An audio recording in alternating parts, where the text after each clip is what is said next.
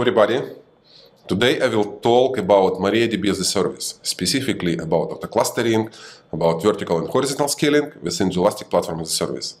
My name is Ruslan. I am co-founder and CEO of Jelastic Multi-Cloud Platform as a Service.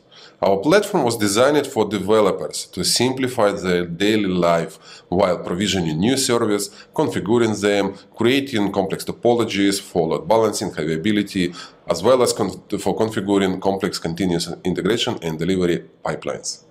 So, at my presentation, I would love to talk about downtimes and how to avoid these downtimes, what kind of functionality people introduced and specifically Jelastic offers for its customers. So, and while this issue is important, because when downtime happens, companies lose money. There is a statistic how much money large companies lose per minute, per hour. So, but it's not only about money, it's also about reputation. You lose existing customers, they become unhappy, and you lose potential customers. So downtimes are really bad. But also, there is another problem. It's not an easy to avoid downtimes if you use standalone installations. You need to configure clusters for high availability and also for disaster recovery, for example. But such kind of topologies, they are complex to configure and specifically to maintain in the future, to do software updates during application lifecycle. So, to solve this problem, many companies that specifically develop databases, they move to database as a service direction. And Jelastic as a platform as a service moved to this direction as well. And there is a simple comparison how much work you need to do if you host MariaDB on premises, right? You must do everything by yourself. And when you host MariaDB on infrastructure as a service platform, so infrastructure platforms offer just automation regarding operating system and hardware maintenance. And then if you host MariaDB on Jelastic Platform as a Service, it gives you much more automation. So it releases your time, it releases your efforts, and you can focus on other things, on your business logic, right? So, and you can see the list of functionality Jelastic offers by default for every customer. So, but this is designed for self-managed service, let's say, right? You can also request managed MariaDB on top of Jelastic Platform as a Service, and one of the certified Jelastic providers will be able to offer fully managed service for you. So let's talk a little bit about what kind of automation Jelastic offers out of the box when you do self-managed, when you use portal for developers, for example. So we take care, specifically I want to focus on high availability configurations, configurations for automatic horizontal scaling, as well as vertical scaling, and some optimizations of the default configuration. So all these tasks we do automatically for you. And we will talk a little bit more today how we perform these configurations and how we deliver this automation for you. So, but a little bit more about Jelastic partners around the world. Jelastic, we are, as a company, we are a software company. We focus on development of our software platform. We collaborate with many hosting service providers around the world, and we enable them to deliver modern cloud services, modern automation to different local markets. Today, Jelastic is available in more than 100 data centers, and we collaborate with more than 60 different service providers. So our network is growing almost every week. And specifically about MariaDB, we love MariaDB, and our customers love MariaDB. MariaDB has the second place among the other databases. It's pretty popular within Jelastic user base. Now coming back specifically to how it works within Jelastic. At the screenshot you see the topology wizard, where you can choose MariaDB as a certified container runtime. So you can choose different versions here. And there is one button, when you enable this button, the platform will switch on auto clustering mode for you. and you will be able to choose different replication schemes. There are 3 replication schemes that supported for MariaDB. Standard one like master-slave, master-master, and Galera. There is also possibility to increase number of resources available per each container, right? And there is also possibility to increase number of containers. So in other words, this reflects vertical scaling, and this buttons reflects horizontal scaling.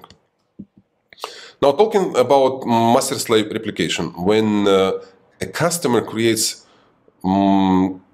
MariaDB master-slave scheme, by default we provision 2 master nodes, two nodes, one of them master and another slave, and 2 proxy SQL servers for load balancing your SQL queries.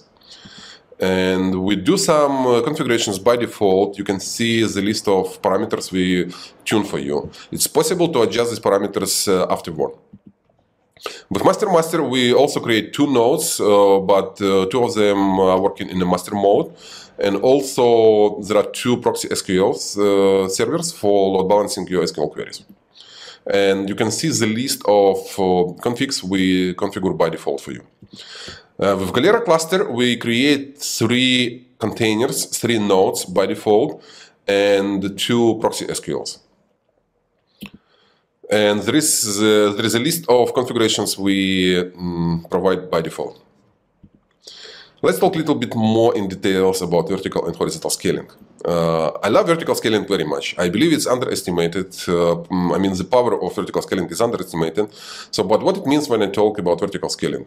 It means you can easily increase available resources per each instance, per each container. So remember, we run MariaDB instances inside isolated system containers. And you can adjust the limits on the fly. You don't need to migrate, or you don't need to restart your container.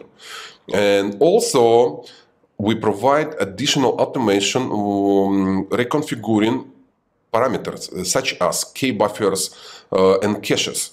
So after you adjust the limit, the scaling limit, we need to adjust also MariaDB instance. Otherwise, MariaDB will not be able to utilize all these available resources. So we do it automatically for you. Please keep in mind it's possible to switch off this automation and configure manually. But in the majority of cases, it works just fine. Let's talk about the difference while scaling virtual machines and containers vertically. For example, if you go to infrastructure as a service and you buy virtual machine, right, and during some period of time, after some period of time, you realized you reserve it too small, limits, let's say, what you need to do. There are 2 issues. First of all, you need to buy, in the most cases, twice bigger machine, because the majority of infrastructure service vendors, they do not offer you very granular vertical scaling, so they force you to buy twice bigger amount of resources. And second issue, you cannot just add new resources to the same virtual machine. You must migrate instance from the existing one to a new one. So there is a manual work behind this vertical scaling, which is not very convenient way to scale your MariaDB instance vertically. If you scale containers specifically within Jelastic, there is a possibility to increase and decrease scaling limit on the fly. You don't need to do anything else. I mean, migrating to another container, or buy twice bigger amount of resources. You can add as much as you need specifically. So it's very flexible. It's much cheaper and faster to scale MariaDB with containers. And another advanced and very powerful functionality and feature we call pay-per-use billing model. And it's so powerful, many customers love it. And as soon as they realize how it works, they relax and they keep using Jelastic even more, start using Jelastic even more. So how it works? For example, when you go again to infrastructure as a service, you buy virtual machine, let's say 16 GB of RAM, right? But in the most cases, you don't utilize everything because you buy a little bit insurance just in case if more load is coming to your instance. So your instance should have some capacity to grow up. And also another issue, many customers, they use like dev and stage environment, and in these environments, resources just idling. So you don't utilize them, and it means there are a lot of resources that just underutilized, but it does not matter. You always pay for the limits. This model is called like pay as you go. Why pay as you go? Because when you run your virtual machine, when it's running, you pay, but it's regardless of the consumption inside. When you stop, you don't pay. So it means like pay as you go, pay as you run. But in Jelastic, we introduced new different model, which we called next generation and cloud native pricing. And it works in the following way. You can set scaling limit, but if you don't utilize up to the scaling limit, you only pay for the amount of resources your instance consumes. We believe it's much fair and it's more flexible billing model for end customers. So it gives two main benefits. First of all, you save money for resources you don't consume, and the second, it solves right sizing problem. You don't need to guess in advance how much resources to order per each container. Just imagine if you have many environments, if you have many containers, it's very hard to predict in advance what the load will be during the time. So within Jelastic, this problem is just solved because you set high scaling limit for your MariaDB instance, and that's it. If MariaDB is consuming this, you pay. If it doesn't consume, you don't pay. Very easy and flexible. Good. Let's talk now about horizontal scaling, how it works within Jelastic. We're coming back to this topology wizard. And you can see there is a plus and minus button. So it means you can remove or add new instances with MariaDB. And the good point, these instances will be automatically added to your cluster. Depending on your scheme, if you work like master-slave, it will add more slaves. If you work like master-master, it will add more slaves as well and connect them to the masters. If you work in Galera mode, it will add more masters. And there is another interesting drop-down, like mode for scaling. It's possible to choose stateless or stateful scaling mode. What it means? It means stateless mode, when you scale in stateless mode, we create new empty container with empty MariaDB instance. And then you need to configure, if you do it manually, actually, clustering manually.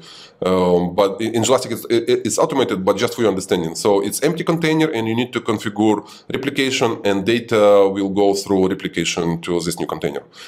In stateful mode, we clone master node with whole data inside, and you just connect this to your cluster afterward. So it's much, let's say, the data will be in this new container.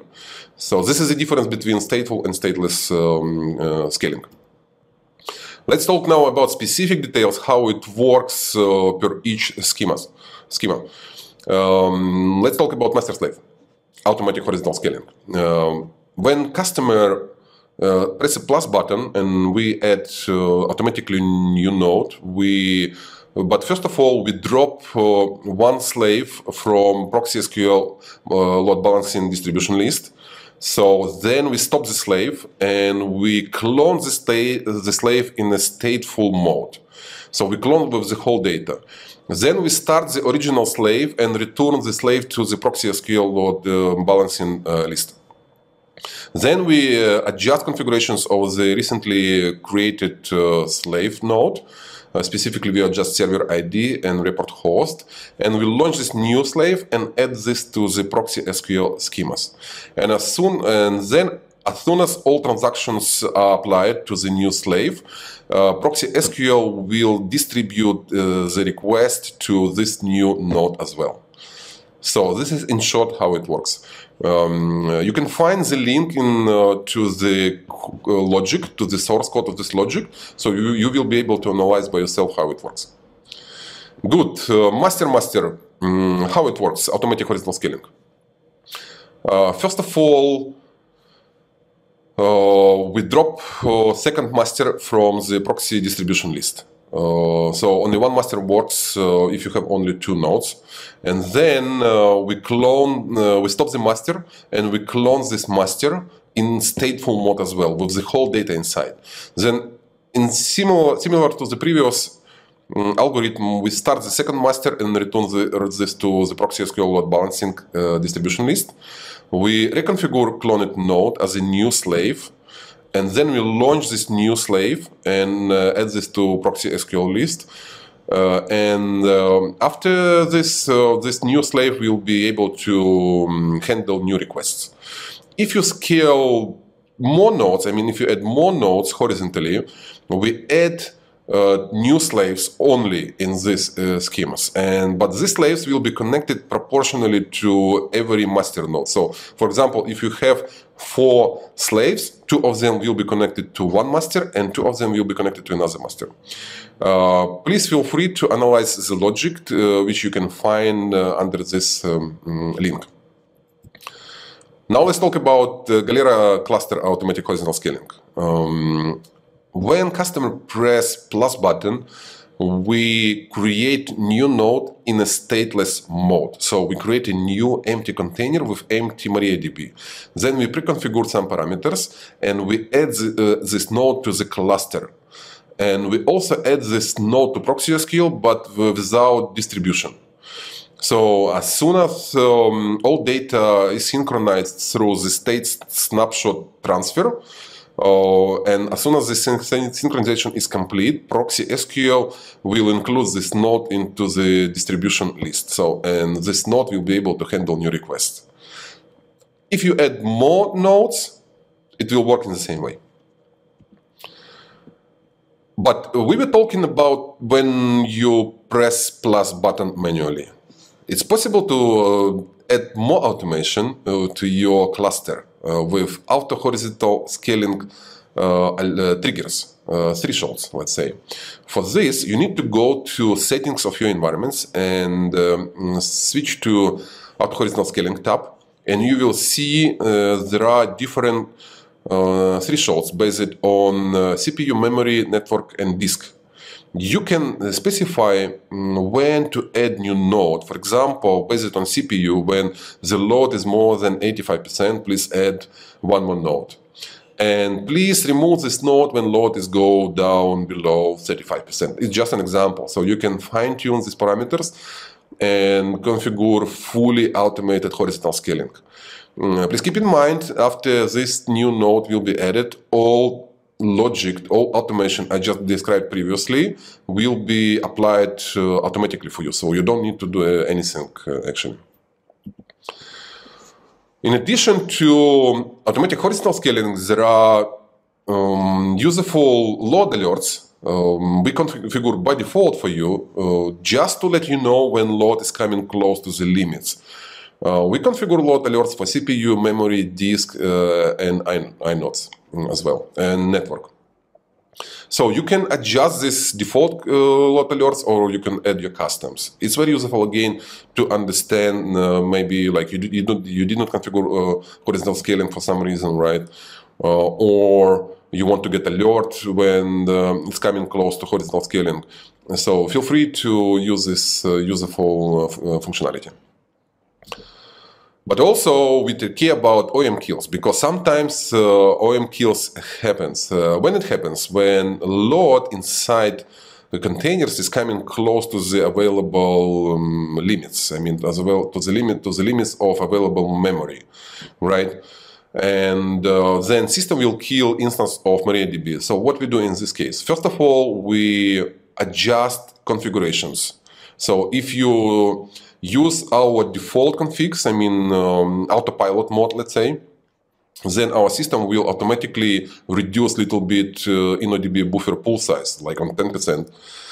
And then restart MariaDB instance and see how it goes. Like if another OEM kill happens, then it will repeat the same exercise. So it will reduce a little bit InnoDB buffer pool size. So in such way, we want to avoid any OEM kills. So you can adjust how much per each step to reduce through specific parameters, let's say, right? Specific environment variables. Or if you don't like it for some reason, you can just enable auto configurations at all. So, but I do recommend to use this autopilot mode. Extra functionality for extra protection, for extra heavy anti-affinity rules. When you create two nodes or in the same environment of MariaDB, we don't place them on the same physical box. We distribute them across our infrastructure. So we put this MariaDB into different host nodes. It means when one host node fails, your cluster will keep working because there is still one node is available.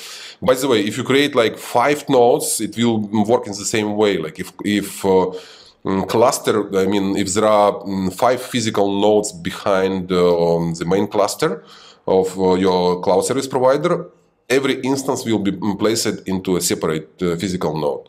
So in this way, we ensure extra protection for your environment.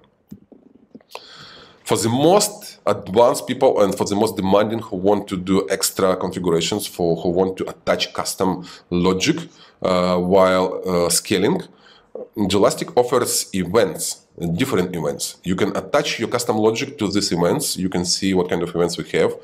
You can go to the documentation page and review how it works. The logic should be written with help of cloud scripting. It's pretty simple declarative language. But you can also just inject JavaScript language, Java scripting, let's say, yeah, and create extra logic for you. So call extra APIs or even call some SSH commands and do some extra logic inside the nodes. So very useful. We actually use this functionality to configure our auto clustering logic. Great. However, you know, like sometimes cluster within one data center is not enough because huge disasters unfortunately happens. And recently, as we know, one data center of OVH was completely burned out. Like, you know, like it lost a lot of data and a lot of customers were damaged. It's a very serious issue, right? Like, unfortunately, again, like nobody can be like protected from such kind of disasters because like maybe it's like human mistake, like, or I don't know, like maybe some hardware did not work well. So, but how we can help our customers to be even more protected? For this, we offer and we do recommend to use multi-region and multi-cloud deployments. And it's not easy, honestly, to configure clusters in different regions, but still, Jelastic offers simplicity to deploy into different regions, to different clouds, and manage in the same way with the same API. Your clusters in different regions, in different data centers, so you get real full interoperability. But even more, to make life of developers and DevOps team even more easier, we work on advanced automation on advanced packages that can deploy clusters into different regions and configure synchronizations between these regions. For example, here you can see like multi-region deployment of WordPress clusters. It works in the following way. Like we deploy WordPress cluster, which includes MariaDB Galera cluster inside into 3 different regions. And then we configure synchronization and replication between these Galera DB instances across all regions. So if one region goes down, your application will keep handling requests. So in Jelastic, such kind of complexity is hidden behind one-click button, literally. So you just choose a package, you choose regions, you press button deploy, and then you enjoy. For the most demanding customers, there is a possibility to adjust and fine-tune configurations, but for the majority of customers, it just works fine. So that was in short about MariaDB within Jelastic. If you have more questions or any questions, please feel free to contact me via social media or just send message to info@jelastic.com. But also, I suggest you to try by yourself and play by yourself and get familiar how MariaDB clustering and horizontal and vertical scaling works in Jelastic. Please sign up at this page, try it out, and let us know what you think. Thank you very much. Be safe and I hope to see you soon in person at some conference. Yeah. Bye-bye. Great presentation, Ruslan. Thank you. Thank you too. I think it was very convincing. At some points, I thought it was a bit too good to be true because most things were automatic. And while I think that's good, as a user, I will be tempted into a state where I don't understand the underlying logic. Everything is automatic anyway. So given that this and that is automated, what is left to do manually? Okay, very good question. So you still need to think about your backup for now, like, right? So it's coming in the near future, but for now you need to uncomment some scripts and you will backup the system. Also, you need to do upgrades to a new version. So you need to at least initiate. We have automation for this, but you need to initiate upgrades. We don't upgrade automatically. Upgrades of MariaDB server, you mean, or? Yeah, upgrade of MariaDB version, like software version, like the MariaDB server. So what else? I don't know. It's mostly optimize for your specific application because it really depends on your application. So you need to tune some configs. Like we cannot do like magic for everyone. Of course, and that was the root of my question. So the settings, I saw there were some settings that you displayed in your video. So what are the most important settings? Yeah, of course, buffer cache, let's say. So we configure it based on available memory. So more memory you give, more buffer you get. But you can adjust it based on your needs. And the rest actually you need to go and deep dive. Like in the future, we are planning extra automation when we learn based on the load patterns during the time. And then we update these configs, but it's not available yet. So for the next releases, let's say. So let's say that I'm on the settings page, and that's a bunch of numbers. How do I get help in setting them? I mean, I can clearly experiment, and some of them are somewhat self-explanatory. But how do you have any kind of documentation on this, or is everything that can be documented also automated already? So regarding settings related to MariaDB specifically, you need to go to MariaDB website and learn from that website, like what they mean, because it's not what we do. Our goal is to automate provisioning and some initial configurations and scaling. But if you want to tune, so please visit MariaDB website and learn specific setting, let's say, so information regarding specific setting. That's how it should be done. Yeah. Or if you don't want to do it or you don't have a time, just send a request to your service provider, and they will be happy to help you for sure. So they will be able to optimize. One thing that you spent a lot of time on there was horizontal scaling, which is automatic, and vertical scaling, which is sort of also automatic. So how do I pick, or how does the system pick when it does horizontal and when it does vertical scaling, and how do I myself say which way to scale? Good. So vertical scaling work by default automatically up to the limits you set from the beginning. So you set maximum scaling limit vertically, let's say 16 gigabyte, or 32 gigabyte, right? So it will work up to this limit. You can increase this manually after you reach the limit in case you need more resources. But the good point here that you don't need to think in advance about the sizing. So you can go high from the beginning because in Jelastic, you pay for what you use only, literally. You made that point quite well. I think that made a lot of sense. Any concluding 20-second remarks that you wish people to take away? Yeah, so please, when you upgrade, please create staging environment. So don't upgrade on productions, play before, don't apply everything directly on productions, please. So that's very important because we see people do it often. So play safely. Makes a lot of sense. Thank you, Ruslan Synytsky. Thank you too. Thank you too.